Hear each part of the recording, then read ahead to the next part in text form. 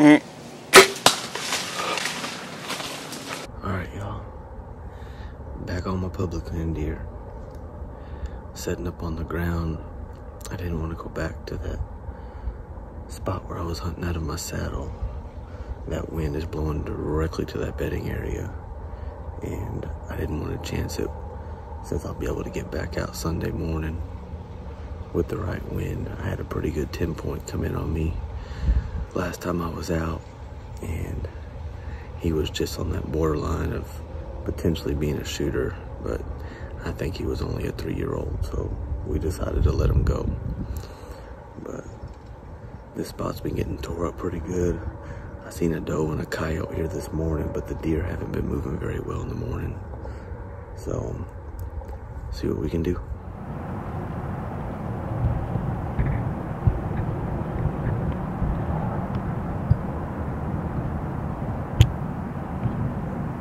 So if you guys haven't went back and watched my Texas hunt, you should. So this buck that comes in here, David claims he passes.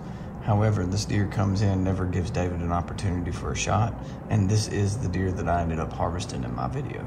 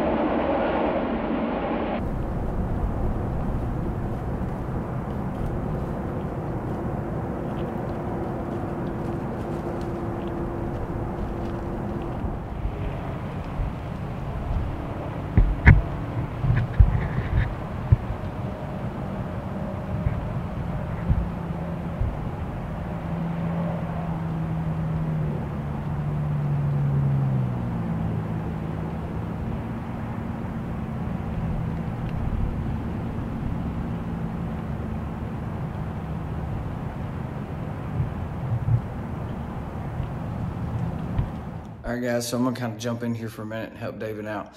So as you're just saying, he was set up in one spot. So what ends up happening is he didn't get a shot opportunity at that big deer that came in. That I appreciate that, because that ended up being the deer that I harvested, I don't know, a week and a half later. However, what ends up happening is David goes back to a spot that is tried and true, that him and I actually, one of the first experiences I ever had hunting down there with David. He killed a deer called Dream Boy, and that's this deer right here. He killed it out of this exact same spot. So anyways, David ends up moving down to that area, and what's happening is it's raining, so he wasn't running his secondary camera, and then you're gonna see how this plays out. I feel bad for him, because this is like just my heart was thumping just watching the video, but y'all check this out. That's what happened. Let's go.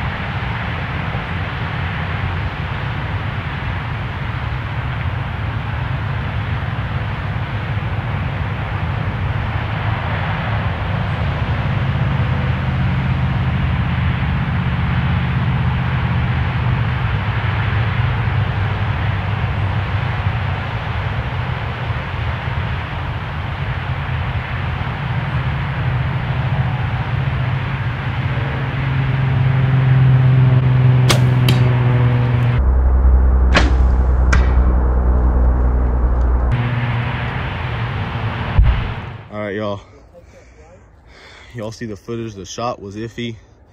This deer came in broadside. I drew back and he turned on me, then turned and faced right at me. I don't know if y'all can still see this blood. It took about 200 yards for him to open up. And here he is, ladies and gentlemen. As y'all see, he was facing me. I tried to put that arrow on his chest. He ducked and turned at 35 yards, but it did the job. I'll take it. Be back with y'all in a bit. Y'all, so finally made it back to the house. Was real unsure about the shot. We waited 2 hours before we started tracking.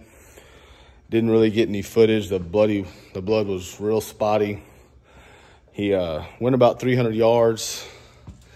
Didn't really open up until probably that last 75 yards. You can see right here, I mean, not exactly where you want to hit them when they're quartering to you, but I think that deer ran till he went down, probably about 300 yards. So it probably wasn't the best shot to take, but at the end of the day, it worked out, but I don't think I'll be taking that shot again. So what happened, he came in, walking in broadside. He actually came in on me earlier in the day and spooked. So as he walked in, I drew back. Well, when he got to where I could shoot, he turned and walked dead away from me and then turned around and faced right at me while I'm at full draw and we're in a stare down. So I let it fly at 35 yards. I had it up just on the inside of his shoulder, and when he ducked and turned, it hit him right behind the shoulder. But nothing ever goes like you think. Sometimes they read the script, sometimes they don't, but he's here and he'll be going on the wall. I hope y'all enjoy.